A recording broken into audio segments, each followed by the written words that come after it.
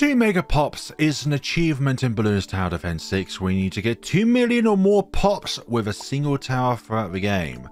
We decided to go full auto in the scrapyard. I would say for the first few rounds, go on strong so that you'll be able to either pop or slow down the balloons as much as you can, because these red balloons, despite the fact that they are further along the track, are slower than the other balloons. So therefore, we need to try and prioritize the stronger balloons first rather than always the frontmost balloons. By round 8, deal with the blue balloons once we get the green balloons down to reds, and once you are able to, get even faster firing.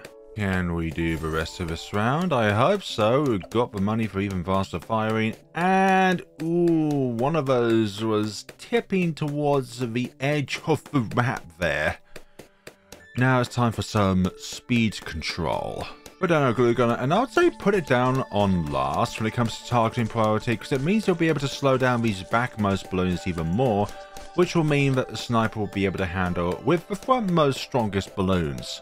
Let's ensure that the glue itself doesn't last for a few seconds, but quite a while, with some stickier glue. I'm just going to leave it at that though, don't need bigger globs for the time being. Night vision, and as soon as you're able to afford it, shrapnel shot as well. Yes, go with the middle path, cross path when it comes to full auto, because number 1, we get that bonus camo damage, and number 2, shrapnel shot is very good against hordes. It enables us to also deal bonus damage to the balloons which are going to be behind the ones in which we're going to intentionally target anyway. So if you try and hit the frontmost one, then some of the ones at the very back or by the sides of it, depending on where they are, will receive additional damage. Do you know what's better than 1 glue gunner? 2 glue gunners. This one's going to be relentless, and this one will at some point be glue storm. Let's put down Geraldo, but we've got to be very careful as to where we're going to put him down, because I don't want Geraldo to be able to pop any Moabs which are over here, but at the same time, there's still the matter of Moab class balloons over here as well, which Geraldo might be able to reach, because remember at level 3, Geraldo's attack range increases, which is good for most scenarios, but bad when it comes to being able to support a 2 Megapops means. Unless of course Geraldo is the tower itself, which you're going to get the 2 Megapops with. Oh yeah, we defeated them round 21. It's Pickles time! Let's see if this is going to be able to enable us to get over the finish line here. Put you on strong so that you're always trying to stick to the pink balloons, thank you very much, because they're the biggest threat at the moment. The pink balloon... Ooh. Yeah, this round's going to be tougher than I think. Didn't have any trouble in my test game, so what gives? Put the sniper back on strong and see how it performs, but unfortunately these frontmost balloons are going to be a bit of a havoc if we don't deal with those first. So yeah, yellow balloons and pink balloons are a bit of a havoc here. Come on, please. Come on, there's too many pink balloons on this round. Bigger globs, is that what's going to get us over to the finish line, please? If we can stick 2 rather than 1. Beg for anything at this point, for goodness sakes, because this is really annoying me. But that seems to be doing the trick. There's still so many pink balloons though. No, the bigger globs were the thing that I needed. Camo balloons, no problem. We have innate camo detection with our middle cross path, soon to be full auto sniper rifle. Multiple balloons to try and deal with simultaneously. And also the next round is going to present to us with a lead issue, which we'll be handling with by purchasing a mortar monkey. But first, let's try and handle this round. Hopefully, let's go back to first. Are we going to need pickles? Pickles? Pickles is needed. What I've learned with a mortar monkey is that you can just put it in a stupid spot like this, where normally it'd be a horrible spot to put a supporting tower on when it comes to 2 Megapops for another tower. But with a mortar, you can select where it's going to target, and then you can just leave it there for the rest of the game. Once its use is now used up. Rest of round 27. Oh, yellow balloons. Will sharpening stone help us out? Yeah, I think sharpening stone's done the trick. It enables the shrapnel to go through more balloons, which is nice. And ladies, and I forgot to put down our wonderful friend, the mortar monkey. There we go. Let us do that. Come on, pop them, please. There we go. And once it's able to pop all the leads, just put it back into a spot where it won't be able to affect any balloons. And then your mortar monkey will have no issues with popping other balloons. Another set of leads, another set of shells to decimate them. The earlier you can pop the leads, the more likely it is it's not going to steal other pops away from your 2 Megapops intended tower. So let's say, for example, this lead, let's just leave it so that it doesn't try and pop those pinks, because we want the pinks and the rest to be popped by our full auto sniper soon to be. Let's go semi-auto next. Regrows, my favorite things in the whole world. Oh, glad I was able to deal with all that. I wouldn't want to think if we couldn't deal with all of those, that the restart of a round. Not only does Pickles affect the bullet itself, it also affects with shrapnel, which is good.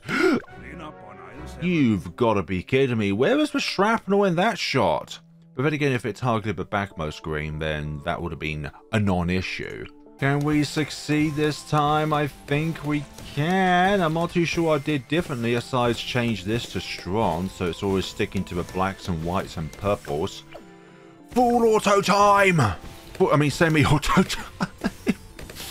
Yeah, we will fully get the full auto, but we just don't have the money for it yet. I spoke too soon. Scrapyard is one of those maps where there's just no absolute safe spot to put a supporting tower down, and it won't get pops intentionally or unintentionally. Like, put it behind the crusher can only stop you from being able to attack from this point here, but these two circles here and here, yeah, Geraldo is still able to pop Moabs on those sides. Oh, we got more leads to deal with. No problem. Let us deal with those by using the mortar, and I think one more should do it. And there we go. That deals with the leads. Ah, we don't have any pickles on this. Let's try and hold out as long as we can so we can get full auto rifle. And now we've got full auto action. This time around it took 2 turns to say full auto correctly, because the first time was semi-auto. Really? There's still a lead left? Fine. I guess we have to deal with that. Put you back in the corner where you belong, you naughty mortar. Can we get jungle drums by the end of this round? No. Weird, because I was able to get jungle drums on one of my test games, but alas, I guess we'd be spending more money on our glue gunners and Geraldo items because for some odd reason when I go to record a session, somehow I have less power in order to be able to consistently do things. Jerry's Fire, and to be honest, I'm just going to stick with Jerry's Fire for the time being so that I have some means of getting leads, but we're very close to the MIB. Now that we have the MIB, our next target is to get ourselves a wonderful overclock engineer down. But I'm wondering if this... Yeah, I think we've got our angles covered here. This won't be able to target any Moab class balloons down here, although because of Geraldo's behavior for me sometimes and his ability just to be able to see through walls and pop balloons through walls, I'm not going to hold out against the engineer also being able to do the same thing as well, considering my luck with this game. Moabs go down like that. And thanks to the MIB, we no longer have a lead issue with the sniper itself and not just solely relying on either the mortar or Jerry's Fire to be able to pop leads. And also, because of the fact that the Jerry's Fire is under an MIB, it can, by itself, pop purples. I'm starting to think that the bottom right end of a ZOMG may still be able to be targeted by the engineer from this angle. And it's still able to hit Moabs over here. It's about just fantastic when it can hit something outside of its range. But this crusher is just definitely the only viable spot in order to shield supporting towers from being able to attack balloons. But it's still not the best place when it comes to the overall game in order to hide towers behind. Oh, overclock, lovely. Come on, game. Be in my favor, please. Or not. You know, you could just be on your own for this matter. Still don't need the better glues at this given point in time. Although I do think at some point we're going to need the glue strike and then save glue storm for like the late 90s. Camo lid's absolute no problem. Also, for the factor that you do have the camo status, our night visual goggles will be able to do additional damage to camos, which is an additional bonus for going down the middle path rather than the top path. I just don't think the top path is viable. While yes, you do extra bullet damage, you don't have that shrapnel. So I think that the best cross path could ever be is a 224 full auto rifle. Sorry, so a 224 full auto rifle, but that's cheating because you can only have one cross path and not a double one. This is not a mod. Round 63 is going very smooth. Glue strike anytime a fresh horde of these ceramics comes out. Let's see, there we go. We don't have pickles, which is why we're kind of struggling against these ceramics. If we had pickles on, then there would be a bit more of a... Well, it would take less time for them to go down, honestly. It says it has incredible popping power, but you just have incredible shooting speed. I'm not too sure on the overall damage of the full auto rifle, but I presume that it has the same per bullet damage as the semi-auto. It's just the fact that it fires much faster, which is where its power lies in. Not per bullet, but how many bullets can it fly out. That's where the strength of some towers lies. Not per bullet, but the amount of them that it can chuck out. It's like they're saying if you throw enough stuff at a wall, some of it will stick. If you throw enough stuff at the balloons, it will eventually disappear. Our next target now is a call to arms, to be able to get that brief moment where our attack speed and pierce increases by 50%. It is the most balloon popping time of the year. Ding dong, ding dong. I know I'm out of sync, but I don't want a copyright strike from the original song, so that's why I'm kinda seeing it like this. They do say if you have a jar of pickles every day, you'll be able to get more work done, at the cost of each bit of work taking slightly longer in order to be able to do. Let's save glue strike for round 76. We desperately need the extra damage on these regrow ceramics, because there's going to be a bit of a chore to try and chew down. There we go. That's that casted. And, ooh, there's a little bit of a power struggle here, but we eventually managed to get through the round. If it wasn't for both pickles and the glue strike, I don't think this would have enough damage in it in order to be able to control the regrow population of the regrow balloons.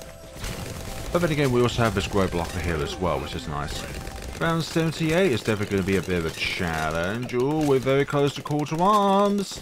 There we go, glue strike there in order to do additional damage against the ceramics. Call to arms is here, which means we now are able to use it whenever we need for that short window of being able to fire faster and deal more damage, or more pierce, sorry. Pops is definitely a very generic term. I think Ninja Kiwi should have either damage or pierce. Definitely pierce, but they need to be able to put a bit more descriptiveness with this description, because pops is a very generic term. What do you mean by pops?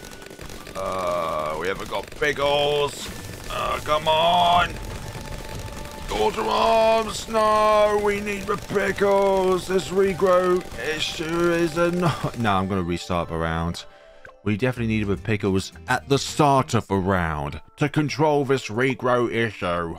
The ordering of abilities are different definitely now, but it's because when you exit out of the game and when you go back into it, the order of the abilities shown will be based on what towers you put down first. So in this case, I put down the glue gunners here first, and then I put down the village over here for the jungle drums, and then I put the engineer up here for the overclock, which was why the abilities are now in a different order from when I, well, the last bit of clip there. There goes round 80.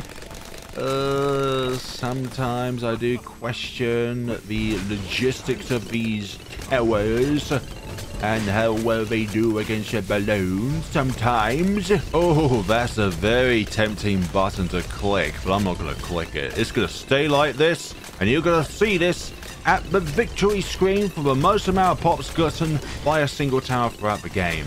I think now it's time to focus on more speed control. So I'm thinking of 4 of these balloon sabos, 2 over here, and then 2 on the right hand side of Geraldo. Simply because of the factor that then each of these, well, this might get 3, but the others will only get 2. Hopefully. 3 shinobi bonuses. 2, 3. Did it include it? Oh, it does include itself. Okie dokie.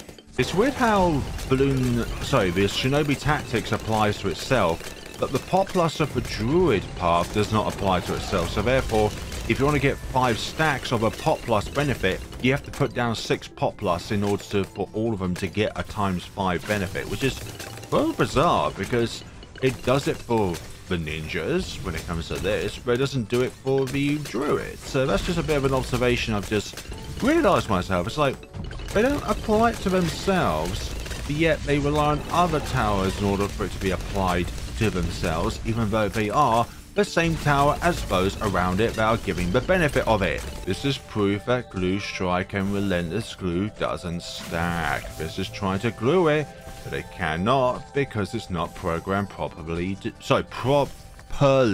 do so. I can't speak properly. Even more speed control, and I think it's a very ideal spot just so that it covers this far end most of the track, is going to one day be an absolute zero. Gone through 1 ZMG, now going through a second ZMG. These ZMGs kind of go down quite quickly, but it's always the backmost ones sometimes that get popped first rather than the one that the full auto rifle initially targets, because the shrapnel does more damage than the actual bullets themselves. There's no point giving invisibility potion to the full auto rifle until we get to a point where we can do more damage to camo balloons. Like, there's just no point of it. This is just its dummy range here, really. 89 is about to be finished. There we go. Now round 90 against these blithering DDTs. Let's put Pickles back on our sniper here and go full auto with both our full auto and the application of our sabos. Speaking of sabos, let's slow down these as much as we can. Blue strike so that the super fortified ceramics receive much more damage from both the bullet and the shrapnel that comes out of the bullet itself. If you didn't know, the shrapnel also benefits from sharpening stone. Yes, we have sharpening stone. I was just checking to see if we've got it or not. Yeah, we do have it, so we can see the benefits of it. The unfortunate is given that these ninja monkeys will be able to target the Moabs over here and all that jazz, but there's nothing really we can do about it, aside Snowstorm, which actually gives a benefit of freezing these balloons so that then these ninjas can't attack them. Benefits! And I have a feeling that any ZMGs or sometimes BFBs that come up here will be able to be yeah, the ninjas are able to target them, but at least Geraldo's not able to target them. He'll be able to do much more damage against them. Or the engineer for that matter. Let's see. No! Surprisingly not. The butt end of the ZMG is not trying to get targeted by the engineer, which is nice. The only issue with this particular spot is that any balloons over here won't be targeted by the sniper, but I honestly feel like this is probably one of the best spots for this challenge, to be honest. Although I think the best spot for the sniper in this particular challenge is on any of these boxes. Like, there's just no, there's no question given. Like, we're not putting it on the ground, because that means then our line of sight will be obscured by so many boxes and cars and stuff. Although Geraldo being able to hit over there is a little bit of a concern. I was hoping he would only be able to hit the ones over on this side, so maybe we should put these towers a bit more to the left, but then the engineer would then be able to hit the Moabs which are on this little corner here by the best flag in the world, in my unbiased opinion. One day Ninja Kiwi will have a flag of every single nation in the world. but only the best ones are on there so far, including a banana flag of all things. Round 94 is probably the first, like, oh my gosh, look at how many balloons there are on the screen rounds, because it just felt a little bit overwhelming, but with some speed control, like with the glue gunners, the balloon sabos, the snowstorm, it will soon be absolute zero, then you realize that each of these balloons can be divided and conquered. Don't try and pop all of them at once if you cannot do so. Target particular ones at a time and then go from there. You don't have to target these ZMGs if you don't need to, because ZMGs are the slowest types of Moabs on the field. Aside from like the Bloonarius boss balloon, but do they go at the same speed as ZMGs? I don't think so. I think they go a lot slower than ZMGs by default. Their regular speed. Yeah, the ninjas are able to attack these, but I'm not too concerned about that. Like, yeah, this one's got ×3 Shinobi, which is not ideal. You see, the frontmost one's not being popped because of the shrapnel. We're getting to the thin wire territory now of this game. Like, the ZMGs are definitely something. Once they go far enough into a map, you're going to have to be like, yeah, I'm going to need to deal with these because they're getting too far for me to be able to report, because you've also got to deal with the inside. And the insides go faster than the outside. Right, it's time for absolute zero, but unfortunately I did use the ability a little bit beforehand, but not to worry, we'll be able to deal with the rest of this round in due course. There we go, now round 95. It's a bit of a hindrance if we actually do anything. Let's just let this pop everything. Ooh, with some pickles as well, that would be brilliant. So, only apply the abilities once the round starts. Obviously, overclock is a given to keep on having. I'm going to use absolute zero, then another Sabo, then call to arms, then glue strike. But still a little bit worried about all these DETs. You should be able to do more damage when we're able to be up this area here. Let's use an absolute zero. Also means that these ninjas won't be able to pop any balloons which are frozen, which is one benefit to applying the absolute zero ability up here, because this is not doing any damage against them. But if we use glue strike right about now, then these ninjas will be able to damage and possibly pop the DETs. And we don't fancy that. But my question to you is, does the absolute zero take priority over the glue strike when it comes to the ninja's ability to be able to pop them? Because I think you have to be able to pop all of the types in which the DET has in its position in order to be able to actually do any damage towards it. So you've got to be able to try and circumvent the black property, the lead property, the camo property. If you can deal with all of those, then you'll be able to damage the DET itself.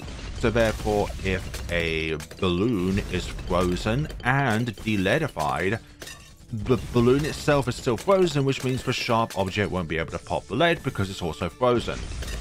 That's what I'm thinking anyway. So got to be able to attack all times.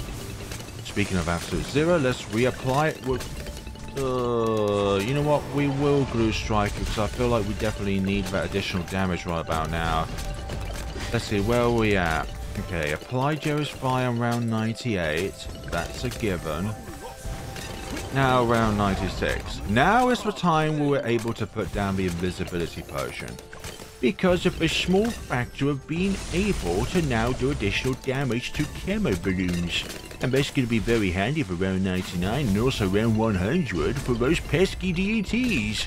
As ever, with a lot of other Team Megapops scenarios, these last few rounds take a very long time. So that is why there are going to be some cuts between now and the end of the round, just because we've got all this to deal with. And the full auto rifle by itself is not that powerful. It's been multiple minutes on this same round. Are we there yet? Oh my god, it's a Christmas miracle. There is an end in sight to this round. I better not butch up this round by preemptively speaking. There we go. Oh, round 97. Excellent. Round 97 took significantly less time to complete because of the fact that there wasn't a huge amount of balloons on the screen to try and, well, pop. Jerry's fire, and we will soon have a glue storm in order to try and fully benefit from, because we're gonna desperately need that full coverage of the glue on the screen so that we can do as much damage as possible. There we go, we got glue storm now. Now we're cooking up a storm and a half. You can actually manipulate Absolute Zero that when you have BFBs and ZMGs up here, the ninjas won't be able to pop any of them because they're frozen, which is lovely. Yeah, these need to be frozen because they're still able to do damage for some odd reason. I think it was simply because of the fact that the Absolute Zero or the sniper itself was able... Oh, actually, Jerry's fire, more accurately, was able to do pops, so therefore any balloons which have been popped from a BFB to a Moab or a ZMG to a BFB, they lose their frozen status, which is really odd. Again, something like Balloon Sabo, once a parent layer has been popped, they kind of lose their effect, which is annoying. 2,000, 2,000, like 3,500, 5,500. Yeah, I've caught about 7k stolen pops, which is honestly very good, honestly. But I was expecting much worse, honestly, because of the fact that this Crusher doesn't provide full coverage. It's only really a full coverage if the range of the tower itself is short, but it always depends on where you put the towers. In one of my test games, I did the most stupid thing. I put the mortar behind it, but I was like, oh crap, where am I going to put my other towers down like these ones? Before we forget, I'm going to put down some creepy idols so that they are prepared and ready for round 100. Because we're going to need them in case DTs come along down this way and going towards the Absolute Zero. There's going to be absolutely zero chances of them to be able to go through. Now we can commence through to the other stages of this game. Okay, so we're going to put all of those down there. Going to put that there. Glue Storm, Absolute Zero. Yeah, it now affects all the DTs, which is lovely. Pickles I need to reapply for the next round. Can we do this? Of course we can. Who do you think I am? A nobody. I am a somebody. And as a somebody, I'll be able to do this. Come on, come on. Oh, I think I used Glue Storm at a bad time there because those ninjas were able to target those DDTs because of the Glue Storm being able to deletify them. Yeah, I think I should not have used the call to arms there, honestly. Can we go through the rest of the round? And there we go, round 100. So what we're going to do on this round, firstly, we're going to go back here and then re-enter because I want to do the unthinkable. We're going to be putting down an alchemist, stronger stimulant, but not just that. The cursed path, perishing potions. Yes, we do more damage against Moa class balloons, but to be frank, there is only one Moa class balloon in which this will be able to target. The bag. So I'm not worried about that whatsoever. And we have just enough money in order to initiate 2 rejuve potions. Obviously, we don't need it. Great. I was thinking that was the full auto sniper. Great, now we don't have enough because I've just applied pickles to our sniper here. Isn't that just fantastic when you can't get everything down onto the field? I'll probably initiate it when we pop the bad layer, honestly. There goes the first call to arms, and we will initiate the Jerry's fire once this has stopped working. I believe that is... No, not that. Rejuve potion. Do that again. Put the overclock on again. We're going to try and slow this... Well, do as much damage as we can as possible within a short space of a time as possible because we definitely need the damage. Well, we went... Okay, it's Taylor's bandage, which is a very good sign. Although now I feel like we're going to need to kind of slow down the game and await the destruction to begin. Hopefully, anytime now. Please? Let's just call to arms. Hopefully this is enough. There we go. And you can see why I put these down here rather than anywhere else on the map, because it means we'll be able to chuck back as many as we possibly can. Oh yeah, we've now got enough for another rejuve potion, which is lovely.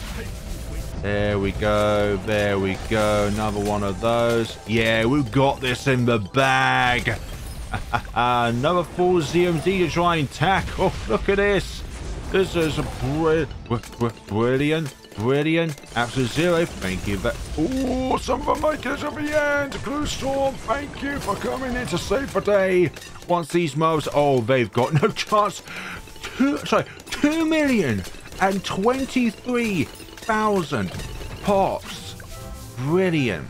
That is a brilliant run, honestly. I did not expect this kind of pop count with this. I was expecting like just shy over 2 million, but that is brilliant. I'm really liking that because I was expecting these to kind of leech away some more pops, but honestly, I think we did the correct kind of configuration here. Kind of put them to the right just a little bit more rather than just to the left, and then therefore Geraldo is not able to steal as many pops he would normally do otherwise. So that, folks, is a full auto rifle 2 Megapops on Scrapyard. I think the only other spots is like one of the other boxes, but I definitely wanted a room on another box for one of these villages. So I was like, perhaps these 2 boxes here will serve, because then on one box I can have a sniper, and the other box I can have a village down. Not necessary, since we could put a village down here, but I kind of wanted it to be on the box as well, for some odd reason.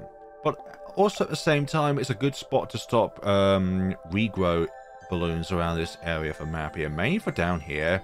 Like, I wasn't concerned about regrows up here. Thank you all so much. Also, these creepy idols were very handy for the end there in order to chuck back some of those ceramics, which were nearly at the end of the map. Then there's also this as well, which was our last line of defense if any ceramics try to get over this way. Also heard this cold aura has been nerfed as well, just the middle path in general recently. I don't like it when Ninja Kiwi nerfs stuff for no reason. I'm pretty sure there's a reason behind it, but it just feels like a no reason. Thank you all so much for watching, and take care of yourselves, everybody.